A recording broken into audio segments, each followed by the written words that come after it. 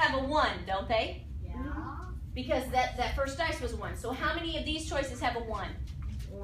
6. 6 of them right here, okay? How many of these have a 1? 1. 1 of them, because the second dice, that could be a 1. So that would be a 1 that would include a 1. How many here have a 1? 1. It's that very first one.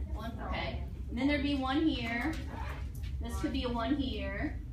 And this could be a 1. So how many options would include at least 1 1? 6.